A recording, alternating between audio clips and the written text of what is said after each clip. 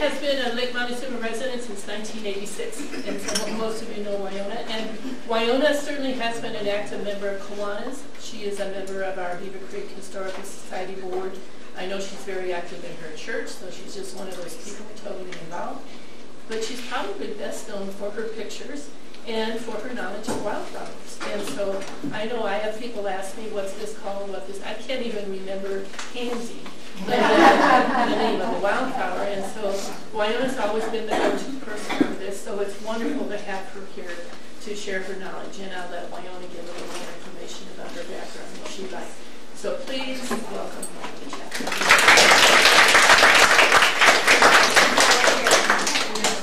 Darla. Well, I think most of you know me, but in case you don't, my name is Wyona. That's why I'm without the extra and not like Wyona the singer. I always have to introduce myself that way because invariably that person that meets me for the first time will say Wyona. So don't call me Wyona, but I will answer to that. But I'm used to it. And anyway, yes, I have been here since 1986, but I am an Arizona native. I go back to my grandmother who was born here in the Verde Valley near the Tusi-Goot Indian Ruin, back over there in the Dead Horse Ranch State Park. She was born in 1891, right on the Verde River in the middle of a big old flood, when it was a flood stage in February of the year, 1891. And I have lots of my family here today. I have 4 sisters and a brother and his wife and my nephew. So we're all kind of migrating back up here. It just seems to be the place to belong. We just belong here. We love it here, and it's just, and even when we were kids, my dad used to take us out on the desert, and we were brought up in Phoenix. And we would go out and see the wildflowers. That's one of my earliest memories. And I know my sisters over there shaking their heads. and so it's just kind of natural that I evolved into learning to identify. And it all started when my family and I used to go to the White Mountains for our vacations. And I started sketching the flowers, and I'd take my watercolors, and while the guys were out there fishing on the lakes and the streams, I would go hiking in the streams and whatever, and I started sketching the flowers. My daughter, she'd be in the car reading a book, but I have to say she isn't as avid a wildflower hunter as I am right now. She's a much better photographer than I am, so therefore I don't have any of her pictures up there. She put me to shame. But anyway, so then eventually I started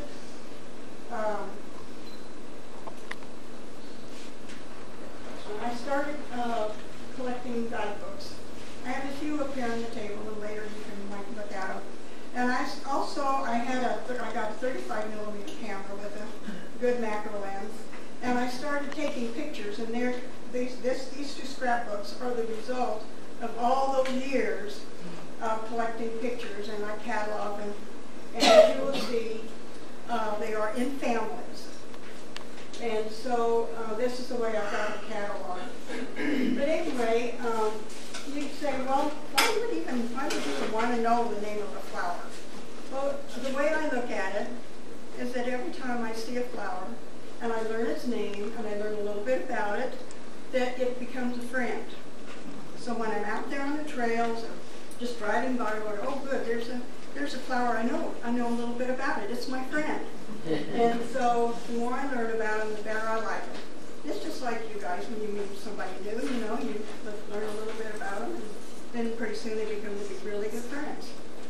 So anyway, this is where I started, and so I wanted to start with one of my very favorites, Arizona poppy. Now this is not the Mexican poppy that you guys see in the springtime. This one blooms in the summer, and if you want to see a really good display of these, you go out 260 up toward Flags, up toward Payson. And this last year, in this late summer, the area there was just covered with the orange. I mean, it was just spectacular. I'm probably going to use that word a lot, so bear with me. I have just, the Arizona poppies are about the same size, but as you can see, they have a little bit of different configuration, and they're more of a vine that kind of grows on the ground as opposed to the bushes or poppies. And it's in the caltrop family, and it's not in the poppy family even. That's kind of strange. That's the way it goes. And this is the claret cup cactus. Now you probably won't see this too often, and I've tried to include some flowers that you might not see that are kind of rare. And this one is not as prolific as some of the other cactus in my area, but it is one of my favorites. It's just so spectacular. When I see one, I just get all excited. Up there on the Sunset Point, there is a cactus one time, and Nancy and Matthew, I think, were with me that day, and it was literally a mound like this, and also called mound cactuses. And it had about 100 blossoms on it, and it's just unbelievable. So anyway, this is one of my favorites. And this is called clipboard, and it's a bush, and it's a pretty good sized bush at times. And where we found this one this year, I just took this one this year. It was on the road between here and Warrenville. And it was so covered with flowers, you couldn't even see the bush. And this is a close-up. It's in the rose family, and they do smell. They do smell good. But it's also very protected. It's not that it's so rare, it's just that it's protected. And when they did the highway between Cottonwood and Sedona, they were told to be very careful about how they took out some of the clippers. So it's really spectacular. You can find one that's and full bloom. It blooms. It blooms between April and May, and maybe through September. Now this is one of my favorite flowers online, and these are usually found alongside the streams. And where you're going to see this right now, right down there on Montezuma, it's Montezuma Well, Alfie Well outlet. And it's a good place to find them. And they're just spectacular. They get pretty big. They have pretty big bushes. And it's in the buttercup family, believe it or not. But it's one of my favorites. You're saying that a lot. Okay. Now this is a creek cup, but this spring, out there between on the Bow Mountain and Bear Mountain Trail out on Dry Creek Road in Sedona, there were so many of these little guys, and they were about that big, but they're just about that tall. The ground was literally white like it had snowed, literally. And they're just really spectacular when you see them. If you see them in by the outflow, when they just in with the people outflow, they really are pretty. But they're one of my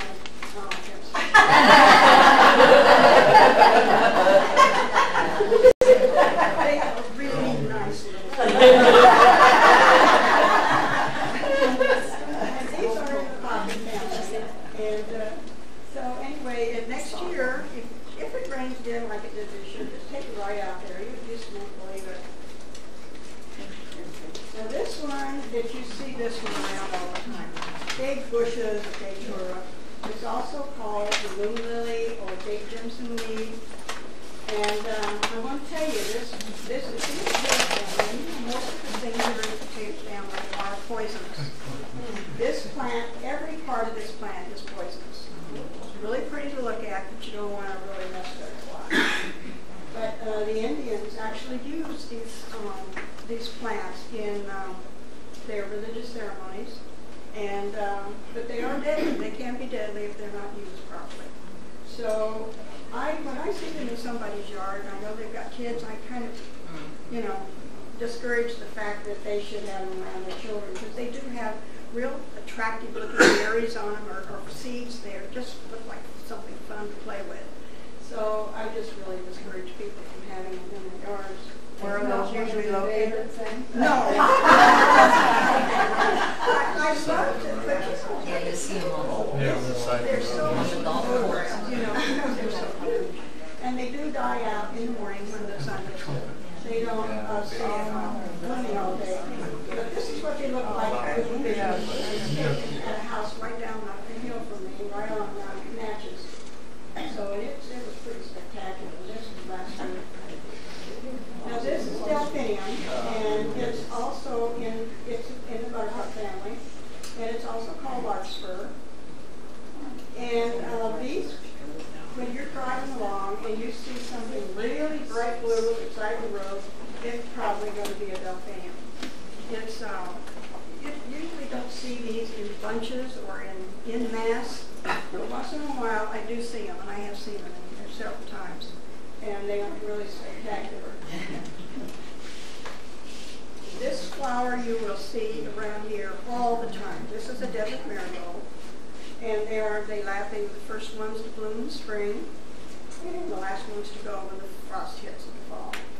So these are pretty popular, and they're just something that you just love to have around because there's just so many of them. It's in the sunflower family. The sunflower family is a big family of flowers, and it's because they're also called composites. Composites, they're named composites because they have a lot of different parts to them.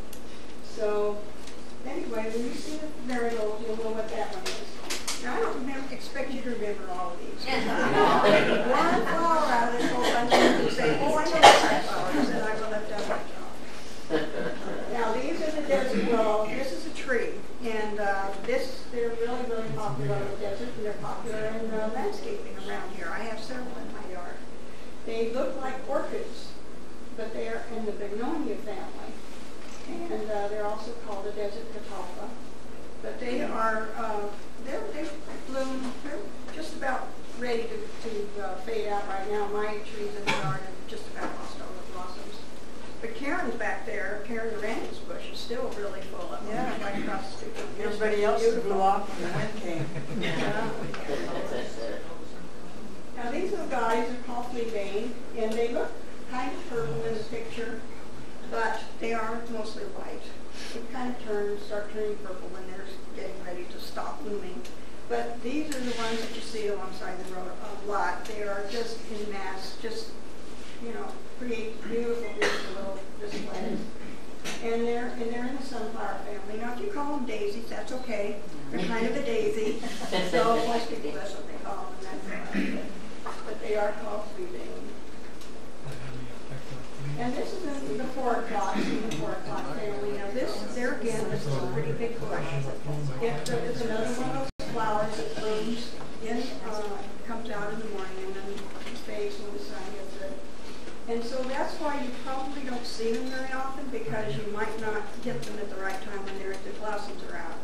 But when you do see them up close, they are really, really nice seed to have in your yard. I wish I had one in my yard. I have one on my property down below, but it's not where I can see it all the time. This is a gaillardia. It's also in the sunflower family. These you see alongside the road. They like to plant these alongside roads when they have done construction. And they're just very showy, and especially when there's a lot of them. There's another kind that's got the maroon in it, and it's called Wildflowers, but they're very similar. They're both a gaillardia, but they're a very attractive plant. Now the desert globe mallow is in the globe mallow family. Now I know when I was a kid, my mom said, "Don't touch the sore-eye poppies." That's what they call them, sore-eye poppies. Now that's not true. Actually, the Native Americans used them to cure eye problems. So they really are not poisonous or anything. And they're very common, and they make a really nice splash of orange along with the yellows and the purples and the whites alongside the road. In good years, like this year, they were really, really big. So don't discount this ordinary little sore-eye poppy.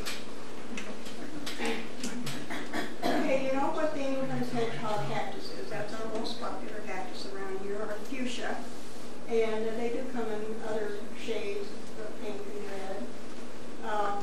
It's one of the most popular, and if you really want to see a good display of them, if you go out towards Sedona and you take the Red Canyon Road, goes off to the left, and just up the road, I don't know, about a mile, there's a whole area just solid with these things this year. We just couldn't stop taking pictures. There were so many of them. And they're always neat to see in the spring. Are they still blooming? No, no, they don't bloom very long. Sometimes you see one flower on one cactus and it's bigger than the cactus itself. Mm-hmm. But I have, in this one, has a lot of different blossoms on it. Okay. You recognize that, Virginia? Yes, my front yard. Yeah. Virginia's yard this spring. We have Mexican gold poppies now. And they came in all volunteer. I did not plant one of those. They came in like 3 years ago. Well, And this year they had just taken over everything. It's well, they amazing. were just in mass. That was just incredible. I posted this on CaptureMyArizona.com and I got a lot of really nice comments on it. I didn't get a photo of the day, but that's all right. But a lot of people really like that picture. But the gold poppies, Mexican gold poppies, are not the same as the California poppies. They're a little bit different. The California poppies are a little lighter. They're more yellow than orange, and they're taller. So that's the difference between them. Most of the ones that we see here are the Mexican gold poppies. So this one I took just the same day in Mickey's yard. They were really nice this year in that area. So they do grow here, but you know, it is the most photographed wildflower in Arizona. I mean, you know, down in the valley and the superstitions. I mean, when it's like this year, you know, areas are just covered with them. It's just, they're again spectacular, and that's the only word I can use for that. So there's a little close up of Mickey's flowers. Well, this little guy, Mexican hat, I've got some on the table over here, and we picked those right over here, next to the road, and they're blooming right now. And they're very showy. You can tell them as soon as you see them, you know what they are, because they just very distinctive. Isn't it against the law to pick them off? We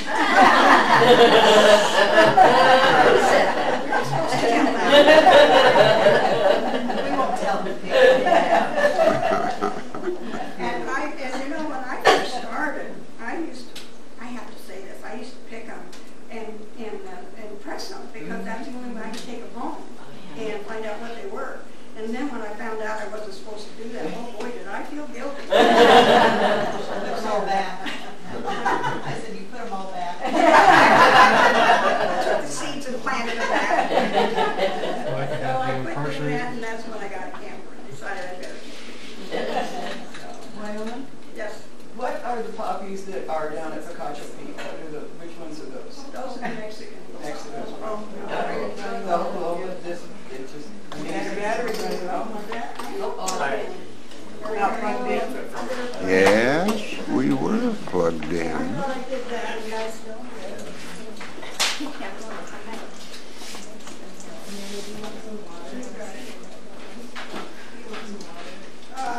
we've seen them like this, we get really excited. So this is what they look like up close.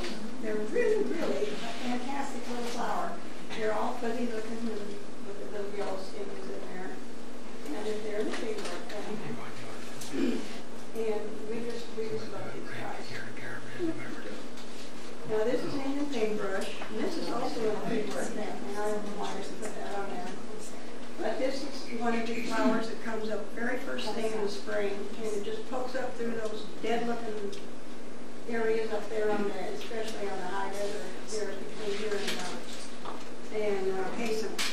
And it's just a bright spot on the landscape.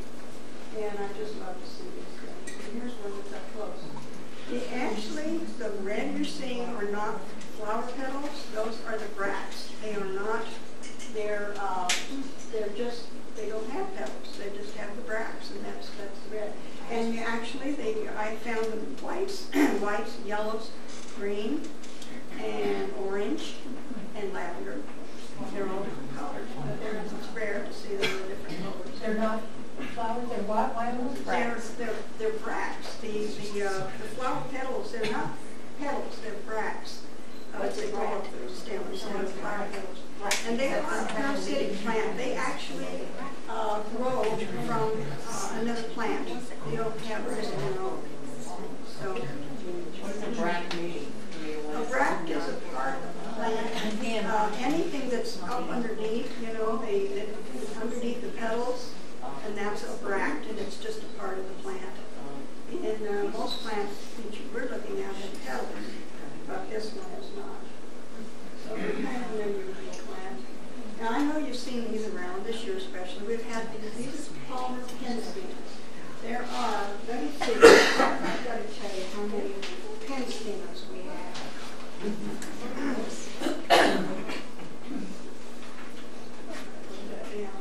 Oh, there are 3 dozen species of penstemons in Arizona alone. Wow. So when you see a flower that looks like a snapdragon, that's a penstemon. You can call it a penstemon and you'll be okay. But I have no way to identify all the different kinds of penstemons that I find. But this is one that's very recognizable because it's very tall, it can get up like this, and it has huge pink flowers on it. And so we also call them bloom flower. So it's easy to identify. So here's another kind of a penstemon. It's very bright fuchsia, and then sometimes they're called beer tongues. But I mean, it's still in the penstemon family, of course. But there are purples, whites, yellows, reds, just every color you can think of. So, and the country around here is just gone all over the place. So I couldn't show each one of them. I did probably notice it's going to be just a sampling of what we have around here. There's just so many wildflowers around here. The prickly pear cactus is one of my favorites to photograph because it doesn't blow in the wind. This is a prickly pear cactus, and we see these usually start blooming in late May or June. And there's still some blooming now. Right now, I've seen them around. And if you see big patches of them, and they have all these blossoms on them, you see, boy, wouldn't that be fantastic if those all bloomed at the same time? Well, they don't. They kind of, bloom one at a time. Oh, shoot, I would like to see the whole thing go one at a time, one time. That would be great. And this is another prickly pear cactus, a little bit different variety. I took this picture on the Bell Trail out there toward on Beaver Creek. And I remember that because that picture was just, I thought it was just great. But I love to take pictures of those prickly pears. Now here's the prickly poppy. And this is actually in the poppy family. And you'll see these all over the place. They get tall, they're real tall, and they usually grow in bunches in disturbed areas. Very, very prickly, just like a thistle. So you don't want to touch them. But the bees on them, as you can see, there's a couple of bees in that one. And I gave a copy of this picture to my beekeeper friend, Belladonna, because I thought she might appreciate having a copy with a couple of bees in it. And these are also called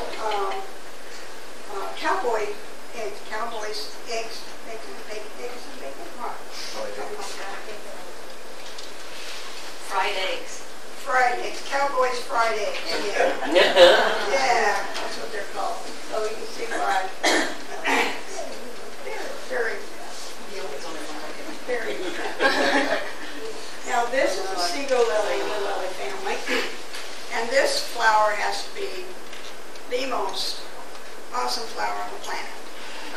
If you will look down deep inside, I wish I could enlarge it. I could have, Matthew had a picture of one that was down deep inside, and I wanted this to be totally my show, but if you want to see a picture, his just knocks you out.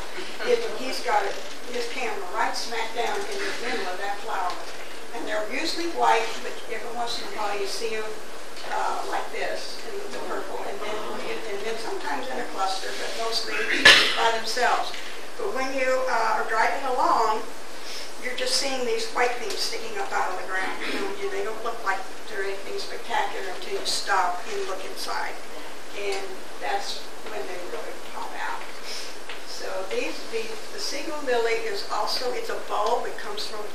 and it's actually edible. And the Native Americans and the pioneers actually dug them up and used them like an onion in your stews and that kind of thing. So it's edible. And also, this is called the desert Mariposa lily. Now this, the first time I saw one of these, I thought I'd dive beyond heaven. I just found that picture. 1978 was the first time I saw one of these. It was up on Canyon Lake, up in the hills there. But you don't see these very often, but I wanted you to see it because it is in this seagull lily family. And if you see one, then you'll know what it is because it is really spectacular.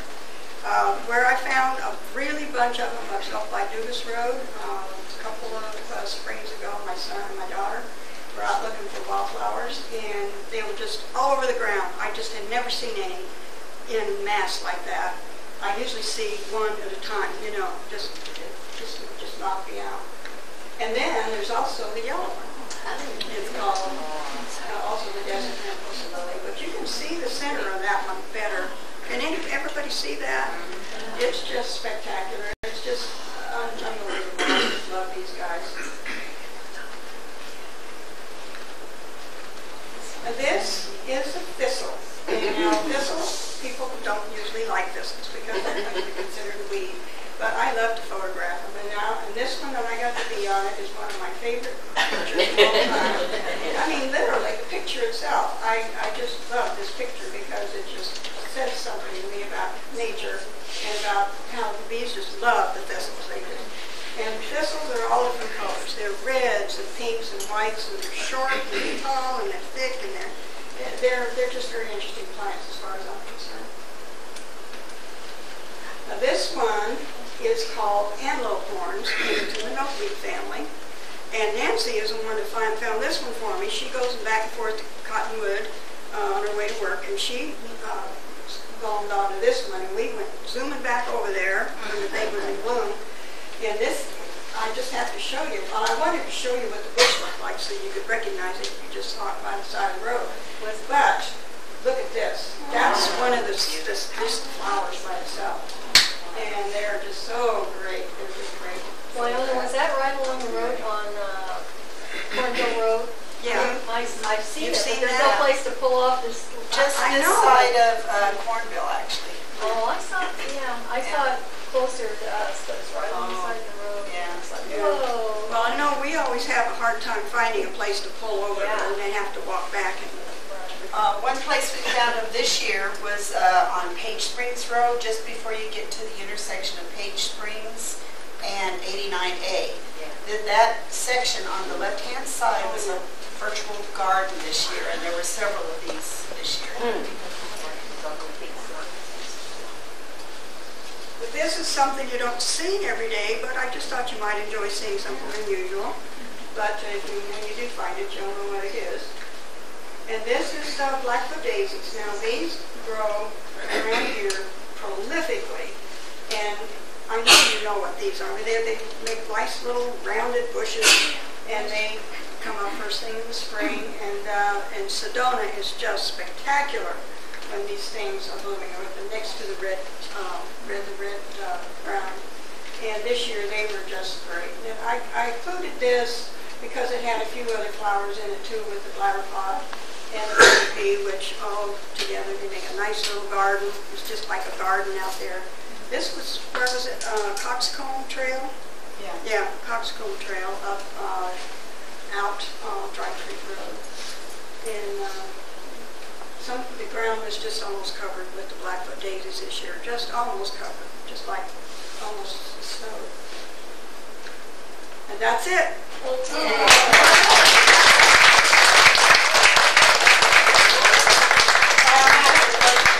Yes. Up by Porter's Junction, when I was coming home from Phoenix one time, it looked like I was driving along and I thought there was water over there, blue, on the right-hand side there by Porter's Junction. Yes, I mean, that it was just like a lake up there. I saw that too, and I went like this. Yeah, I did too. I thought those are flowers. Yeah, those were flowers. There had been a burn there, a fire, and the fire that made room for just bushes and bushes and bushes of Gooding verbena. That's what that was. Now, we have those around here too. Gooding verbena. That's what that is. And they're very popular around here.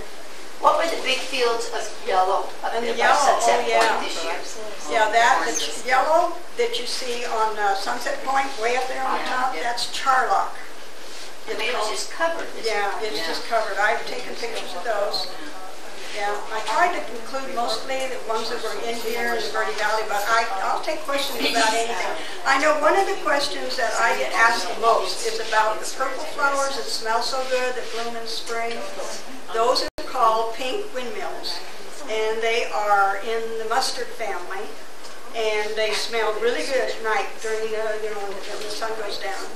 And I wanted to include a picture, and I did take one this year, but that particular bunch of pictures disappeared from my computer. And I'm really upset about that. I cannot imagine what happened. I've never had that happen before. And maybe I'll still find it. Another group of pictures that I took up this year around Apache Trail and Roosevelt Lake. The flowers were just mind-boggling. I call it sensory overload. That's all it was. And that whole section disappeared. That whole section of pictures. I got to do that again. But the flowers won't be like that next year, I'm sure. But pink windmills. Yeah, they were just really pretty this year. So any other questions about flowers? Yes. When you're coming from Cottonwood going towards Verde, and where they're doing a lot of the construction, they have those red, and they grow pretty high, and they come up every spring. Yes. Those are eaten pin steaming. Yeah, those are And pin it's steaming. illegal to try to get some seeds. Yeah. Oh, you know what? When I first moved here, my husband and I built a house that was kind of on the edge of a cliff, and the bank that down there, we actually prepared it with a watering system, and I made little holes in the ground, and I took and I harvested all the seeds that I could in our area, planted those seeds. Not one of them came up. Not one. And I had 21 other flowers that I didn't plant. Now you tell me that I don't have a green thumb. But I don't know why. And I even tried to put them in pots and try to grow some seeds, and that didn't work either. So I just let them grow naturally. Yes, back there. Is it illegal to go out and pick the wildflowers along the road? What's that? Is it illegal to pick the wildflowers along the road? Well, I've been told that you're not supposed to pick them, but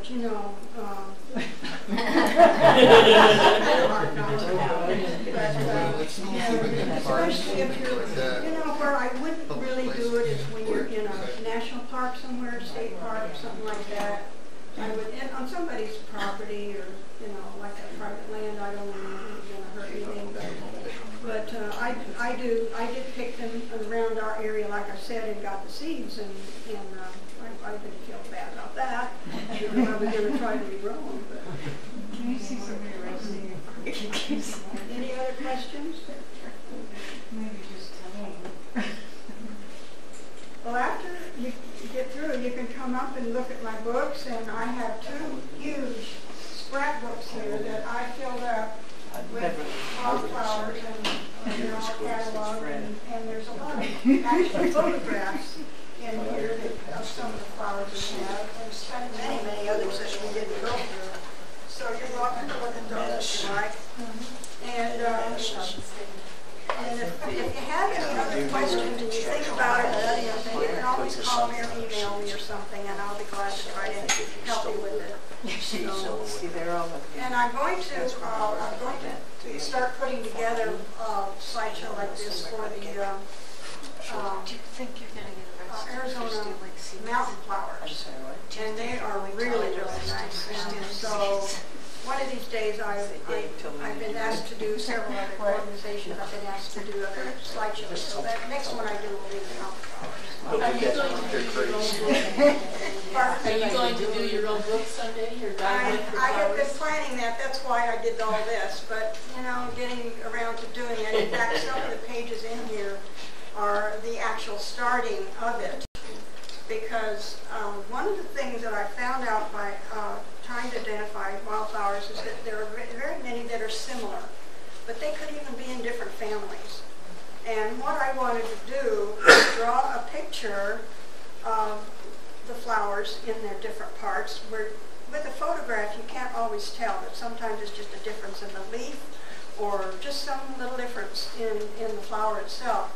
And if you get that technical with it, sometimes a drawing will show you the difference. And that's what I had planned to do. And of course I would have to get it validated by someone who is an expert, because I am by no means an expert. I am totally self-taught with this whole thing. I don't know. I had planned to write a book, and because what I wanted to do with it, nobody else has one like it. I looked in, I've got 35 or 40 guidebooks, and the book that I want to write is nothing like those. It would be how I learned to do this was writing it down, logging things in as I see them, where I find them, time of the year, and location, that whole thing. And so mine would be called an Arizona Wildflower Logbook. But I would almost have to do it in sections, like the Colorado River section, or the Verde Valley, or the mountain section, or whatever. Because there are so many. I mean, there's so many wildflowers out there. She draws good too. Pardon? Said she draws good too. Oh, yeah. So anyway, that's my story with my passion and so on. Thank you for letting me share this with you, and I just hope you can learn at least one name of one flower and learn and have a new friend.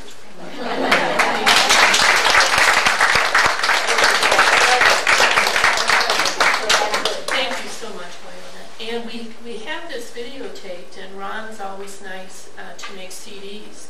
So we have this on a CD, so we can even repeat it. If you're like me, you can't remember 1/10 of what you did. So we will have that, which is really nice. So thank you so much, Wyona. So here's the plan. We're going to have a board meeting for the Historical Society, and you certainly are welcome. And we'll have it in the room next door. But we won't do that for, let's say we'll do that at 9:50. So like in 5 or 6 minutes. And so if the board members or people who want to attend that leave, that's fine, but Wyona, I've given her permission. She doesn't have to show up at the board meeting right away. If you want to talk with her privately or have questions, please feel free to hang around. Okay, so thank you so much for attending. And we certainly have our membership forms back here, Ron. And we have our raffle, our interesting raffle. We're going to draw on July 4th, so check out our raffle. Thank you so much for attending.